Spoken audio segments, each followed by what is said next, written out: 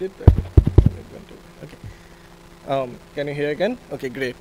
So yeah, that link you can use to follow along. That link takes you to the same slides. We'll get started then.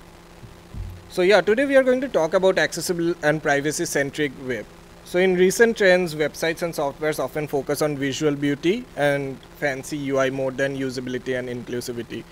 But the thing is, if your product doesn't support the basic human rights like accessibility, security, and privacy, then your product is not usable by everyone.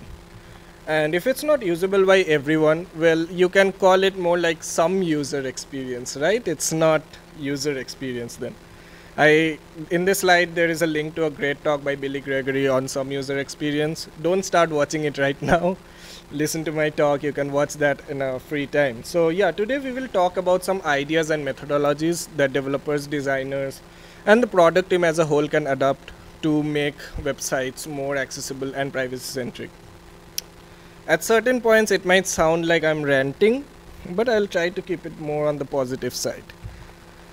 A little bit about me, though I'm mostly introduced, I'm self-proclaimed human rights center developer, which means I focus on security, accessibility, privacy, and usability more than making fancy UX and bothering about which new UI framework you should use.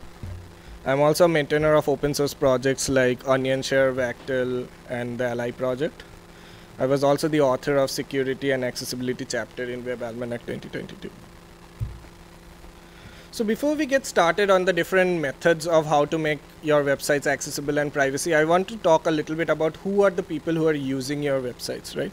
Because I feel it's really important to understand who are the people who are using and benefiting from this accessibility and privacy features, and not just doing it because some law or standards need you to do that. So what we are going to start with is interfaces used to browse web. Now, most of you are familiar with mouse users or touch users. Mouse users are the ones who use mouse in laptops or keyboards, and touch users in more like phone, right? And most websites and products work really great with mouse users and touch users. In fact, I might go as far as to say that a lot of websites are designed just thinking about mouse users and touch users in mind. But there's a lot more. Keyboard users. How many of you have tried browsing the web using just keyboard without any mouse or touch? Okay. If you did, you would know it's a pretty terrible experience in many websites. And while for some people it might be a choice to use keyboard, for many people it's the only way they can actually browse through the website using a keyboard. Like people with temporary or permanent motor disabilities, they need to use keyboards. Like in the picture, you can see a person who is using a stick, and with the stick, they will be pressing the different keys on the keyboard. And that's how they navigate through the website. Switch device users. This is very similar to keyboard users, but even more limited. So this is for people with limited dexterity. So what is a switch device? A switch device is like a keyboard, but it has only two keys. One key is used for scrolling through the website, or like the tab key on a keyboard, and the other key is used for selecting, so it's like an enter key or a space key. So a very famous user of switch device was Stephen Hawking. So yeah, a lot of people depend on switch device. In the picture you can see a person, the headrest of his chair has a switch device, so there are two switches, and he can use his head to press each button, and that's how he browses through the web.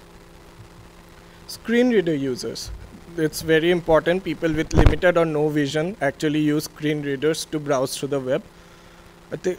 Mostly when you are using a screen reader, you will actually be using something like a keyboard actually. So where a screen reader user often uses the keyboard to navigate, and then the screen reader speaks out whatever they're going through. So if your website is already user-friendly for keyboard users, it's already a step towards making it screen reader user-friendly. Also, screen reader users, like most of the screen readers that are there across operating systems and phones, they have other features as well. So some screen readers can actually navigate through the headings of the website. Some screen readers can navigate through different landmarks in a website. So it's also really important to learn how to write good HTML. But I will come to that rant a little later. Zoom. This is one of the most available assistive technology. Almost all devices, browsers, phones support Zoom. but it's also most neglected technology. Some websites even disable zoom completely, which you should not do. Zoom is really, really important for people with low vision. So please ensure that your software and websites actually work. Firstly, it's zooming, and secondly, when you are zooming, it still works and people can read through the website and use the website. And there are many more as well. There is mouth stick, there's voice, sip and puff device, braille input and braille display, and reduced motion. So people who suffer from different disabilities that are triggered by motion. So if your website has a lot of animations, you should ensure there is media query in CSS which you can use, so that you are ensuring that if they have opted in for reduced motion, then I won't show any animation. So these are the things very important to keep in mind. Now, just like there are different people have different accessibility needs, the privacy needs also vary from people to people, right? It depends on their security needs and their threat model. So for example, journalists, lawyers, they might have a high security need. Also, it depends on the country they are in, what kind of laws there is, what kind of government there is, and it might change their threat model. And so that changes their privacy needs. And it's important to understand that not everyone who has a high security and privacy need is like a tech-savvy person who uses a terminal and writes very difficult code. No, journalists and lawyers might be using a normal Windows computer, and they might be using different other tools like VPN for circumvention or anonymizing tools like Tor. So it's very important to check that your website and product still works with those things, right? So if your website just stops working completely in Tor because your entire website depends on JavaScript and Tor disables JavaScript, that doesn't really help the privacy-focused users. So with that, let's get started with different ideologies that we can follow to make your website more privacy and accessibility centric. Firstly, progressive enhancement. I feel this is a really, really important approach. What I mean in progressive enhancement is something like this. So this is a picture from a blog called The Power of Progressive Enhancement by Andy Bell. So there are two different pictures, and they are really good analogies of whether it's progressively enhanced or not. The first one is not progressively enhanced. So you can see the first three stages. The car is not really usable, right? If it just has one wheel, you can't do much with it. Neither can you do with the second stage nor with the third stage. Only when you have a car, you can use it. But in the second picture, you can see first it's a skateboard. You can move around with it. Then it's a little bit enhanced. Then it becomes a bicycle and then a scooter. So there is, in every stage, it's still usable, but every stage enhances a little bit. So that's what I mean by progressive enhancement. How to do progressive enhancement? Start with basic HTML. What happens is a lot of times what we focus these days is we jump into directly starting writing code in React or Angular or Vue. And when you do that, you really miss out on what the markup is. Because at the end of the day, what the user sees is HTML. The different assistive technologies see is HTML. So if you start writing from some JavaScript framework, what happens is you miss out the markup. So the document doesn't become really accessible and privacy centric. So start with the basic HTML. Then add basic CSS. That's almost available in all browsers. Then add modern CSS to enhance. Now when I say modern CSS has got leaps and bounds in the last few years. Almost every feature that you feel like you need a JavaScript for probably can be done with modern CSS these days. So try to add via those. And then add JavaScript. Even if you are using React, I would say follow this flow.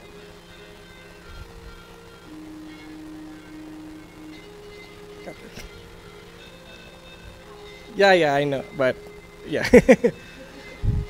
Anyways, so yeah, add JavaScript to improve. Great, censor the JavaScript part. I love it. Add JavaScript to improve the interactions, right? So what happens is if someone has JavaScript, they can still be using it and they will get the enhanced feature. But if they don't want JavaScript, it's still usable for them. They can go through the content of the website. They can go through everything. Why use progressive enhancement? So it helps in both privacy and accessibility. When a user is using a keyboard, if it has a good markup, it's already easier to navigate. It happens like if you are using React and then you are making a button using just div buttons, that's not accessible, because then you can't use keyboards, you can't use screen readers stop working. So even if you are using React, you need to know that when you are creating a button, you need to use the button HTML tag. If it's a link, you need to use anchor tag. So if you already start with the HTML, then that when you're doing the React part or any other JavaScript, it already improves. So it's good for accessibility. Even for privacy, because a lot of privacy-centric tools don't support JavaScript, because JavaScript, let's face it, it's a great language, but it can be used by attackers in a very bad way. So they often have the JavaScript disabled. And if your website just stops working completely when it's JavaScript disabled, it's not usable by privacy users. So it's good to have progressive enhancement, and that solves both the problems. The other thing that we developers often forget is websites are built for everyone.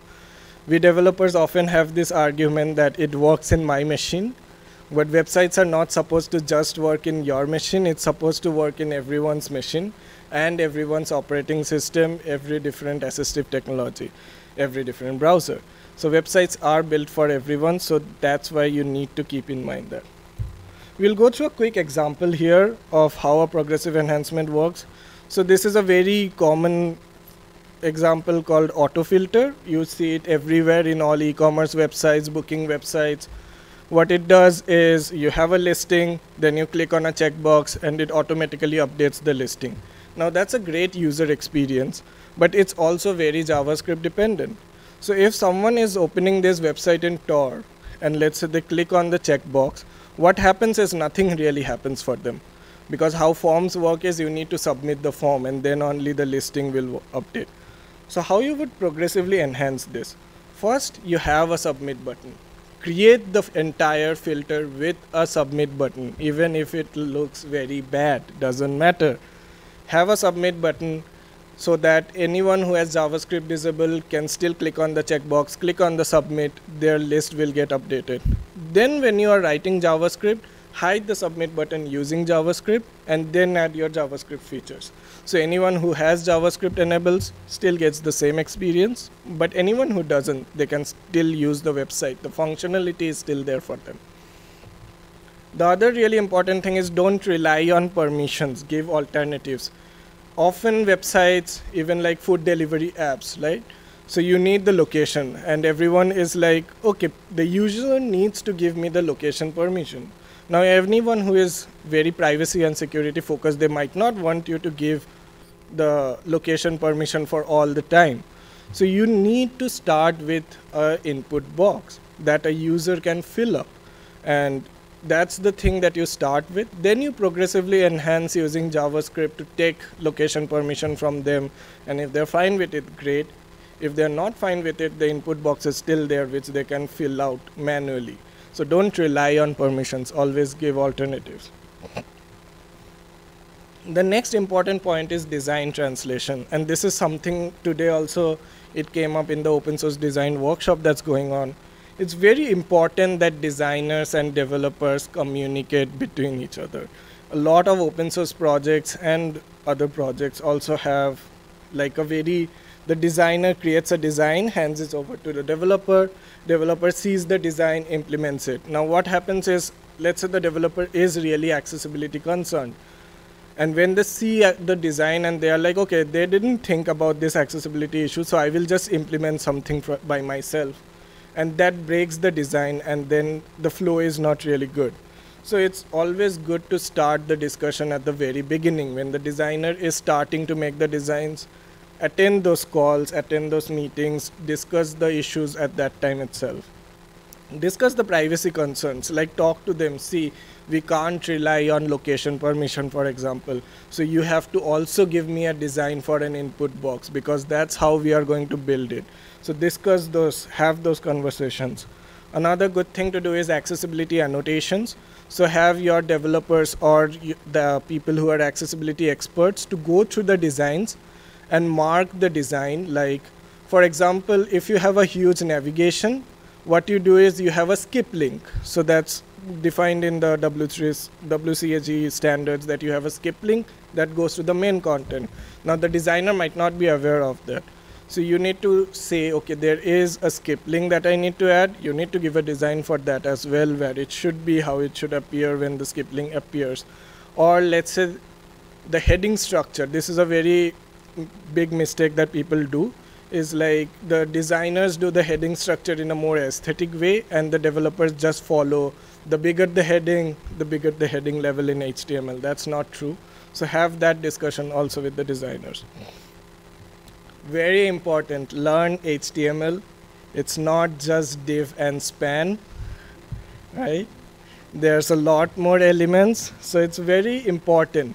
And the thing is, I have talked to a lot of people, and when I say learn HTML, they are like, yeah, everyone knows HTML. Is it even a programming language? Different talk. But the thing is, the issue with HTML is the syntax is very simple, right? So to learn the syntax, it's very easy. You take a day or two and you get the syntax. But the beauty of the language doesn't lie in the syntax, it lies in the semantics. So each of the tags, each of the different HTML tags has a meaning. And you need to understand the meaning behind them and then use them accordingly, because then they are used accordingly by the browser, by the assistive technology. For example, what should be a link or a button? You need to decide that. A link is something that goes to another page, but a button is something which just stays in the page and takes you to a different area. Now, what happens is when I'm using through mouse, it doesn't really matter because you are going there and clicking it. But for keyboard users, it's completely different. So you need to understand when it's a link, when it's a button.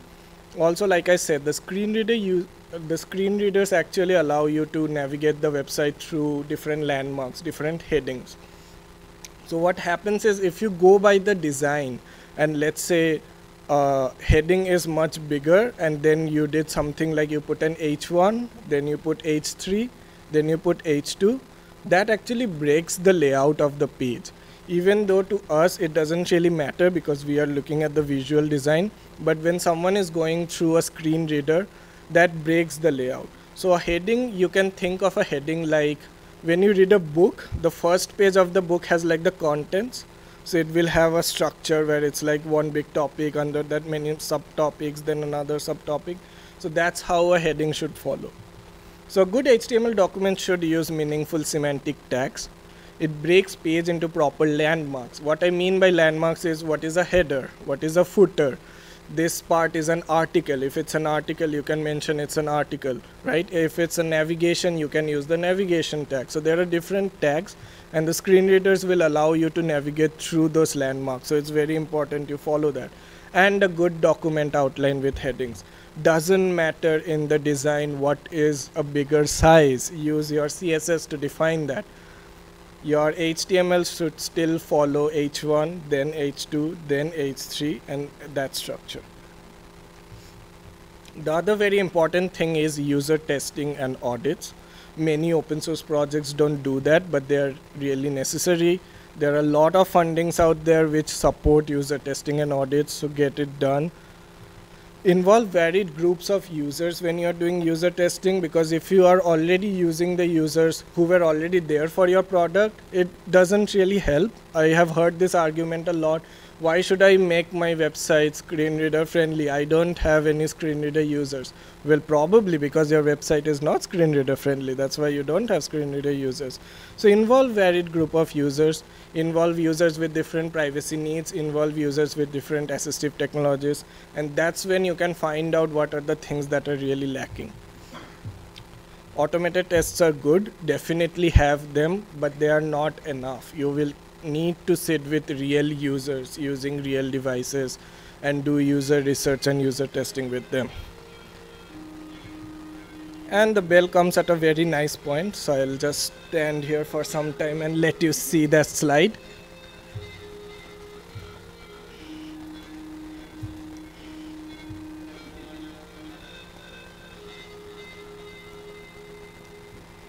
So, really important to understand, it's not a technical debt. Don't treat accessibility, privacy, and security needs as technical debt. Many people start, let's build out the functionality, then we will think about it later, and that later never comes. And also it's important when you see how the progressive enhancement workflow starts, It's good to have accessibility and privacy discussions from the very beginning, because once you have made a completely inaccessible website, believe me, it takes a lot much more effort to make it accessible. But if you have those discussions at the very beginning, it's really not that hard. You just need to understand a few different things and you can make it. You can have those discussions in the beginning rather than rewriting the entire code base again, which some people love to do. But don't treat it as a technical debt. It's really important. If it's not usable by everyone, it's not good. So there is no MVP without accessibility, not without security, not without privacy. Very important. Don't treat it as technical debt. Start discussing on the very beginning. Thanks. There are some links. That's my website link. That's a Mastodon link. If someone is still using IRC, I saw COSCUP has IRC. Great, I'm there in IRC. And I needed to change the link for the slides, but that's okay. Okay.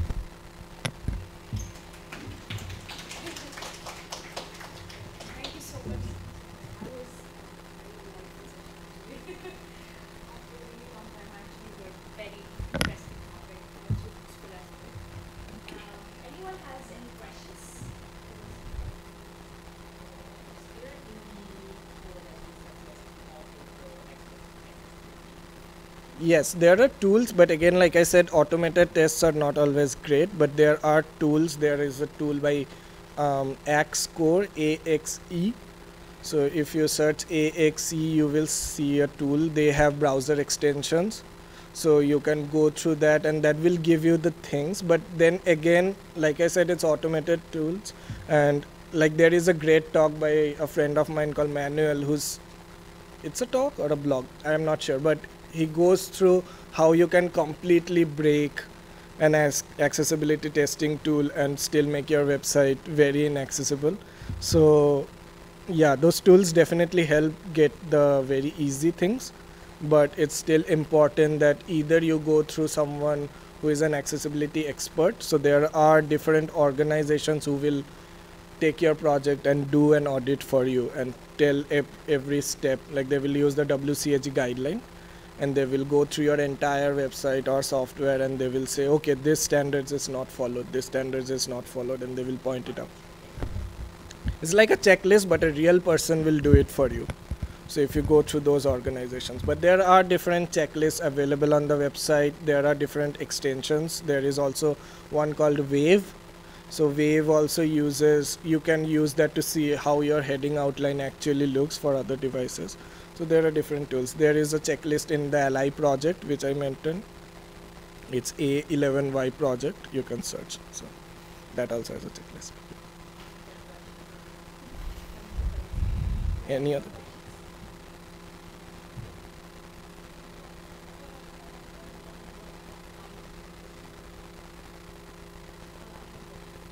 Sure.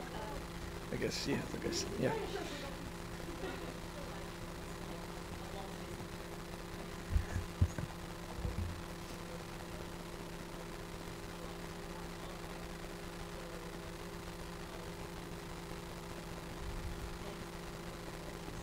Right.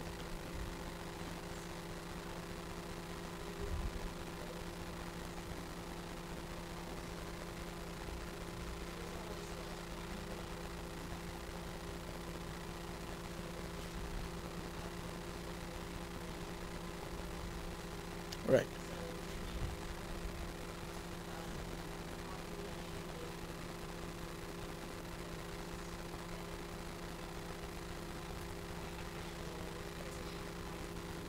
Right. So there are few different things. Firstly, that's the place where actually the law and the standards really help. Like for example, in Europe and US, you need to have WCAG 2.1 AA at least maintained in your website. That's required by the government. It's not always enforced, but since that's required, that's easier for you to convince the product team that please let's do this because it's a requirement. But also there are different, like firstly, yes, maybe try to say that, see, firstly your user group will increase, right? So if you have it accessible, there are more people who will use it also. But also it's like that discussion will be It's difficult. I know I have had that discussion a lot many times. It's difficult. The other thing that I start convincing people to do is start with something called accessibility statement. So a lot of websites in the footer you will see there is something called an accessibility statement, and they go to a page. What that accessibility statement basically has is something like, hey, see, we want to be WCAG, whatever standard that you are following, compliant. We have not been able to fully finish all the checklists, but here is a place where you can go and file issues if you find some issues. And otherwise we are trying to do what we are like. If you already have a list of issues, right, you just did an audit and someone gave you a list of issues, so mention that in the accessibility statement that we are in the process but we have not been there yet. If you also find, tell us. That makes your website at least be like, okay, they are thinking about it. And then once you start seeing like a lot of accessibility issues coming through, that's probably a good time to go and have that discussion again with the product team, that see, people might be using more if they really got through this thing.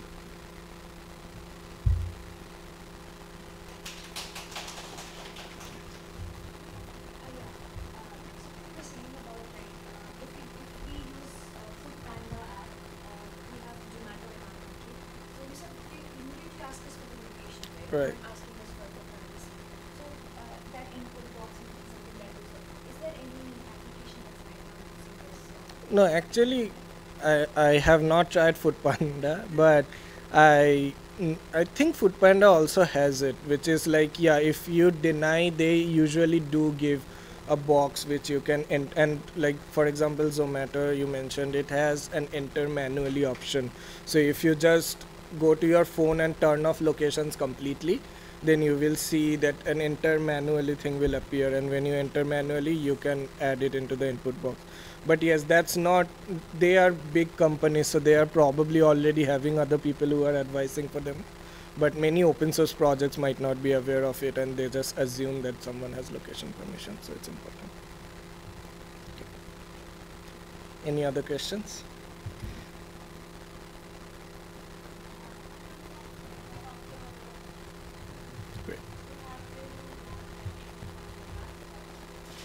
There are some stickers left, I think, in that table. Yeah, so if you want to grab some stickers, great. They are not designed by me, they are designed by other folks working in accessibility space.